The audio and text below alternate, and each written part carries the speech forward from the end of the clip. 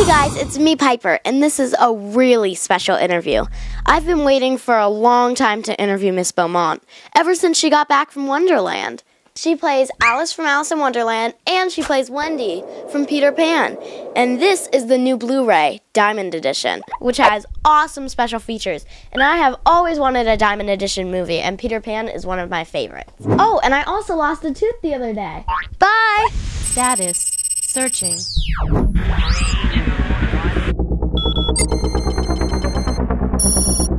Magnify.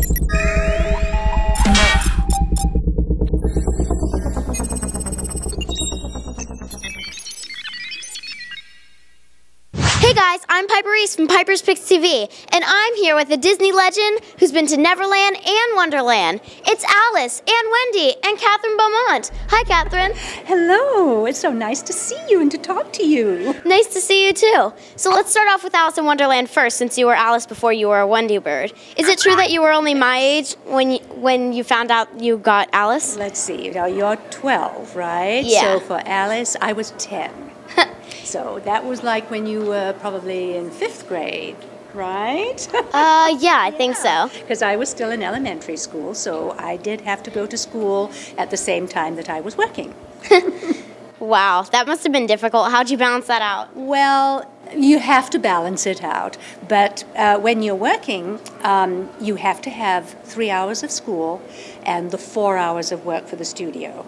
So the teacher that was on call would make sure that she knew exactly how many minutes I had worked on the set and come back to work on my schoolwork so that I didn't have any problem with not getting the full 3 hours. Yeah. I heard we have something in common today, something special. Okay, what's that? It's your very own birthday, too. Happy unbirthday. Oh my gosh, you're right. A very merry unbirthday to you. Thank you. Is it true that Mr. Disney personally picked you to play Alice? I believe it was.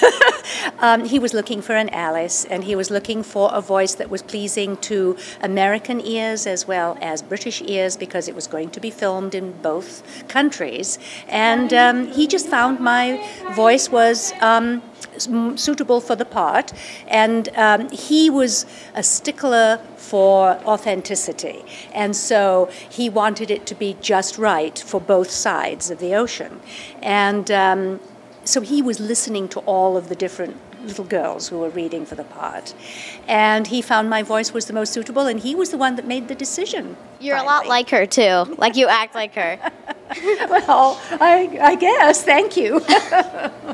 Anyway, so that's how that all came about. And I had a wonderful experience playing the part of Alice, because I got to do the voice part, and then afterwards they wanted me to do what they call live action, which is doing a movie, but the audience, a big audience, doesn't get to see it. It's just for the animators, and the reason for that is so that they can watch your movements, and it helps them to draw. And that was mainly what it was for. So there were 2 parts to doing the Alice in Wonderland role. That was actually my next question. Which was more fun, the live action or the voice work? Oh, that's a hard one. I liked both. I think it was a lot of fun, especially with the Alice in Wonderland role, because Alice was in so many different locations and had so many. Yeah. She was too large for one place, too little, and she was eating the wrong side of the mushroom, and just all these things were going on. So they had to create these different scenes with very little stuff to help me to really see what was going on. It would be a very simple set with a board, and I'd have to run across the board and jump over something, and then there was a little frame somewhere, and they'd say, that's going to be where the Cheshire Cat's supposed to be. So I had to pretend that was the Cheshire Cat. So you got a lot of exercise. Right. And talk as if I was really talking to the Cheshire Cat. All kinds of stuff like that, but it was fun. That sounds really fun and very, very exercising. Yes, it was. You looked a lot like Alice in An Hour in Wonderland. Did they ever consider doing a live action? I'm not really aware of that. I know that it was an animated feature, and that was what they were going to work on. And they already had lined up some of the feature films that were going to come after that time. So it was that to Peter Pan, that was the next one, to Sleeping Beauty, and it just kept going. They had plans for way into the future for animated features. What was it like working with Ed Wynn? Oh, it was a surprise. I knew Edwin because of how famous he was. And he was a comedian, and he was funny no matter what. So I expected that's what it was going to be like. But he was really very serious between takes, and just wanting to make sure that he did what the directors wanted him to do. Of course, when the camera went on, then he was all laughs, and he was full of the silliness and everything. But it was a different kind of personality behind the scenes when he wasn't actually performing. And, as funny. a child, I didn't know the difference until I actually worked with someone. And then I realized, oh, of course, they can't be like this all the time. They can't be funny all the time. Their real person also comes out. So I learned a little something with that. That's really sweet. The Peter Pan ride is one of the best in Disneyland and Disney World. What did you think the first time you went on it? Oh gosh, I was excited. I loved it. I thought the Imagineers did such a wonderful job putting that whole ride together, and it's very, very magical. I think that the Imagineers are creative people who just do wonderful things at the park, don't you think? Yeah. Yeah. Don't you have fun on the rides? Did you like yes. Alice? Yeah. Did you like the Alice ride? The Alice in Wonderland ride is only in Disneyland, and I grew up in Florida going to Disney World. Okay. So I was really surprised when I went on that. It was so cool. Seriously, we've gone on it like 5 times, and we've only been to Disneyland like a couple times, and we've gone on that so much. Oh, and that one they revamped. They redid that ride. It was a 2-minute ride for many years, and then they decided to expand, so it became a 4-minute ride. And they asked me to redo the Alice voice for the ride, and I participated in that. And when I went on that ride for the first time, I really was impressed because it so just cool. goes into so many different places, Yeah. and it is twice as long as the original, so it really is a lot of fun. Once when I was going on it, right when the ride thing was like right there, I saw over the railing Tinkerbell because there was a parade going on, and I was like, hi, waving to her, like on the ride. Straight out, right? To Yeah. other things yes. That was really cool. Yeah, and the fact that it goes outside. I love to the that. park, That it and then goes outside. back in Yeah. just before it ends. I love that. That's a really cool ride. It is a nice ride. How many times have you been on the teacup ride? Oh, God. Whoa, the teacup ride. Well, when I was younger, I went on it more often. I don't go on it quite as often anymore. What are your most special memories from being Wendy? Oh, gosh. There are so many wonderful memories, and it's hard to pinpoint. I just think it was such a wonderful experience all the way round, with the fact that I had a lot of people, other actors, to play with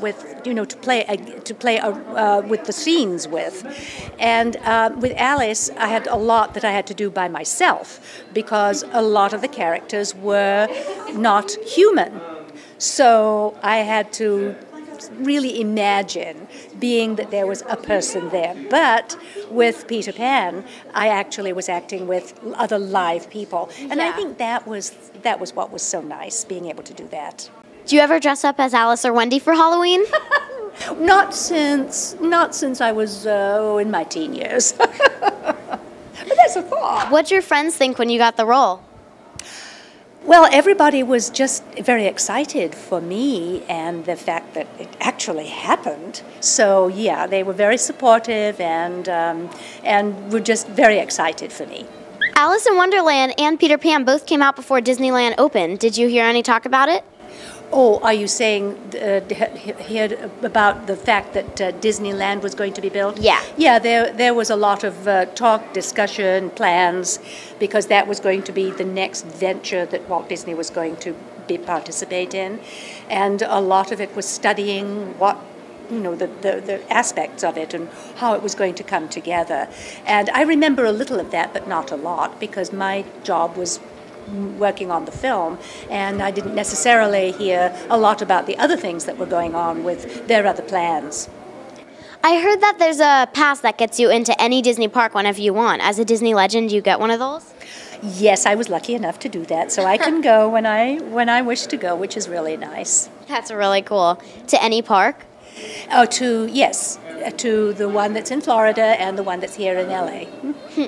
What are the special thoughts that come in mind when you think of Walt Disney?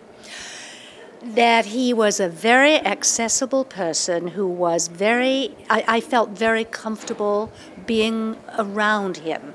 I expected the head of the studio to be businesslike, and that he really wasn't around very much. You didn't see much of him, but he was part of what we call the creative team.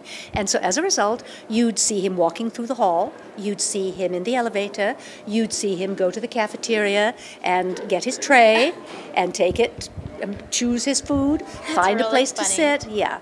So it was a whole different kind of experience that I wasn't aware that this was how it was, and it was really delightful. And I felt, as I said, I really felt comfortable being around him.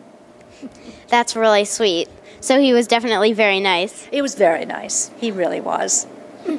I have one more question. Can you tell me how to get to Neverland? Just a little pixie dust. You just have to get that from someone else, though. And then you can fly. Thank you. You're very welcome. I don't know why, but I've always wanted a Diamond Edition movie. Thanks for watching, guys. Please subscribe and leave your messages below.